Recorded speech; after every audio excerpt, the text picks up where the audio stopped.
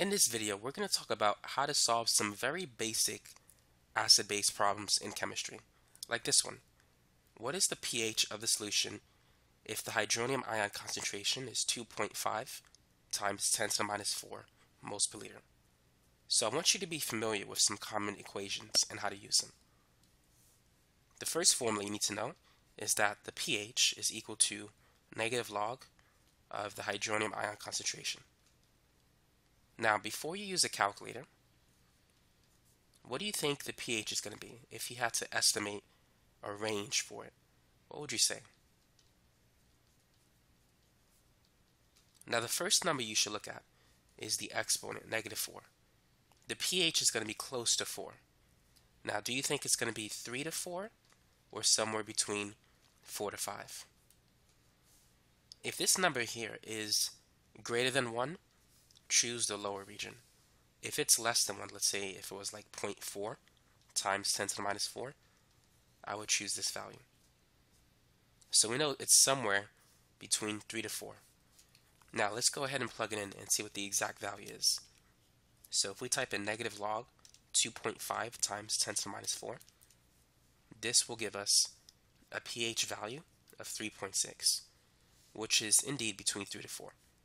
So that's how you can get like a ballpark answer just by looking at this if you don't have access to a calculator. Now let's see what the pH of this solution will be. So if we type in negative log 0.4 times 10 to the minus 4, that will give you a value of 4.4, which is between 4 and 5. Number 2, the pOH of the solution is 4.5. Calculate the pH of the solution. So, that's another simple question. What formula do we need in order to calculate the pH given the pOH? So here's the next equation that you want to write. You should add it to your list of equations for acids and bases. The pH plus the pOH of a solution must add to 14, especially at 25 degrees Celsius, because Kw, the auto ionization constant of water, is 1 times 10 to the minus 14. So to calculate the pH, it's simply going to be 14 minus the pOH. And so that's going to be 14 minus 4.5. Now 14 minus 4 is 10, and 10 minus 0.5 is 9.5. So this is the pH of the solution. Now here's a question for you. At 25 degrees Celsius, would you say this solution is acidic, basic, or neutral? What would you say? Now, it's important to understand that if the pH is less than 7, we have an acidic solution. If the pH is equal to 7 at 25 degrees Celsius, the solution is neutral. But in our example, because the pH is greater than 7, we have a basic solution. So in the basic solution, the amount of hydroxide is greater than the amount of hydronium ions in a solution, if it's basic, which it is. So 9.5 is the answer for this problem. Number 3, if the pOH is 3.8, what is the hydroxide concentration? Now, we know that the pH is equal to the negative log of the hydronium ion concentration. So therefore, it stands to reason that the pOH must be equal to negative log of the hydroxide concentration. So we need to solve for this. So how can we rearrange this equation? Well, let's do a basic review of logs. Let's say if we have log base A of B, which is equal to C. You could change that equation from its logarithmic form to its exponential form by doing this. A raised to the C is equal to B. Now the base of a log is 10. So first we need to move the negative sign to the other side. So negative pOH is equal to log base 10 of the hydroxide concentration. So therefore we can say that 10 raised to the negative pOH is equal to the hydroxide concentration. And so this is the formula that you want to add to your list, because that's what you're going to use to get the hydroxide concentration. So it's 10 raised to the negative 3.8.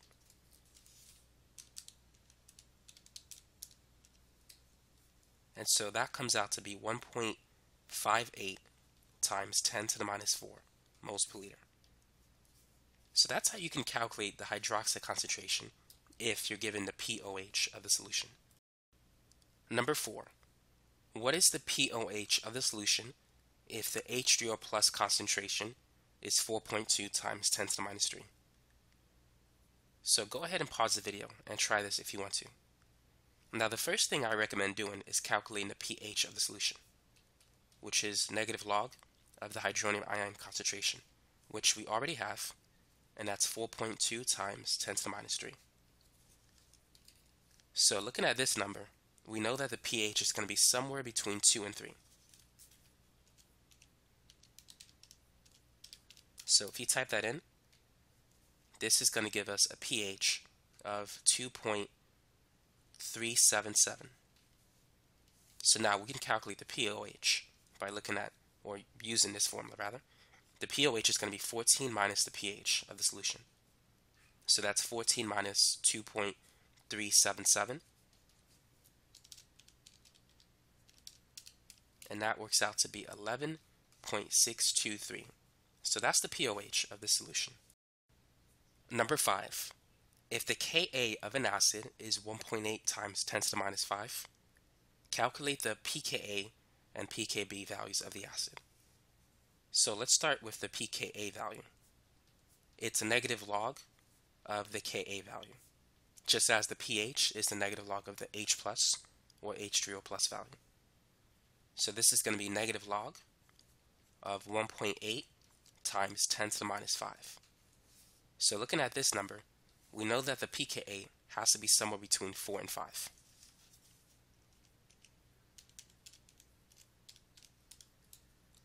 And so it turns out that the pKa for this acid is 4.745. And so that's the first answer for this problem. Now let's focus on the second answer. What is the pKb value? Now pKa plus pKb adds up to 14. So to calculate the pKb value, it's going to be 14 minus the pKa value. So that's 14 minus 4.745.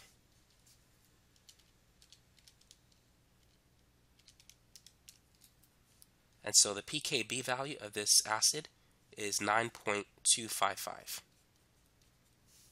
And so that's the second answer for this problem. Number 6.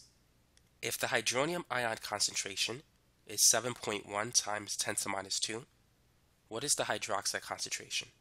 Go ahead and calculate it. So first, in this example, I'm going to calculate the pH. It's negative log of H3O plus, or negative log of this number. So I should get an answer somewhere between 1 and 2.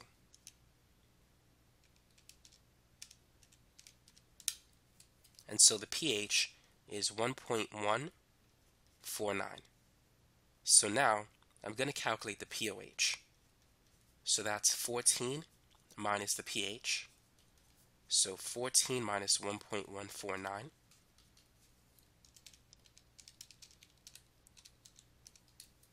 is 12.851. So once I have the pOH, I can easily calculate the hydroxide concentration. It's simply 10 raised to the negative pOH. So that's going to be 10 raised to the negative 12.851.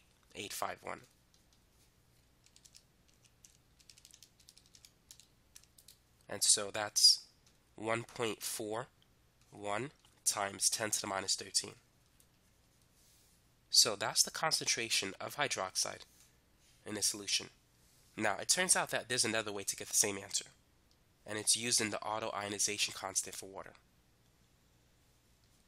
Kw, which is 1 times 10 to the minus 14, is equal to the product of the hydronium ion concentration and hydroxide at 25 degrees Celsius.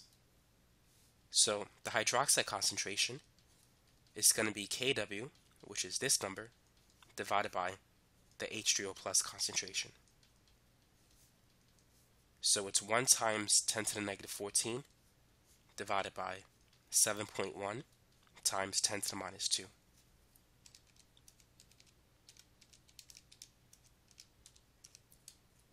And so you get the same answer, 1.41 times 10 to the negative 13. Number 7. If the pKa of an acid is 3.7, what is the Kb value of the acid? So first, let's calculate pKb, which is going to be 14 minus the pKa value. So that's 14 minus 3.7.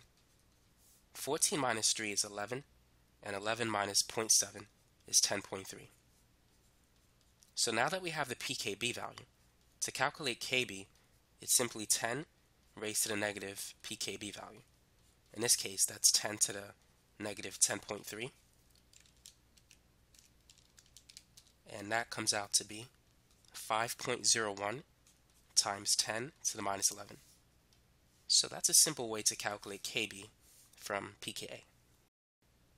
Now here's the last one. Calculate the pH of a solution if the hydroxide concentration is 0.015. So the first thing I would calculate is the pOH.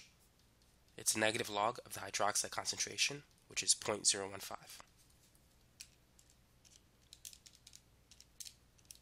And so that's going to be 1.824. And then just calculate the pH, which is 14 minus the pOH. So 14 minus 1.824, that's 12.176. And so that's all the problems in this video. Hopefully this gave you a good understanding of how to calculate pH and pOH. So let's review some of the basic formulas that you need to know. So keep this in mind. pH is equal to the negative log of the hydronium ion concentration, or H plus concentration. And the pOH is the negative log of the hydroxide concentration. And then the pH plus the pOH has to add up to 14. Now if you need to calculate H plus or H3O plus, it's simply 10 to the negative pH. Likewise, the hydroxide ion concentration is 10 to the negative pOH. And H3O plus multiplied by OH minus is equal to 1 times 10 to the negative 14. Now, in a similar way, pKa is negative log of Ka, and pKb is negative log of Kb. So Kb is the base dissociation constant, Ka is the acid dissociation constant. Now, just as pH plus pOH adds up to 14, so pKa plus pKb is 14. Now, if you need to calculate Ka, that's 10 to the negative pKa. And Kb is 10 to the negative pKb. And finally, Ka times Kb is 1 times 10 to the minus 14. So those are some formulas that you want to write down and make sure you know if you're taking an acid-base chemistry test.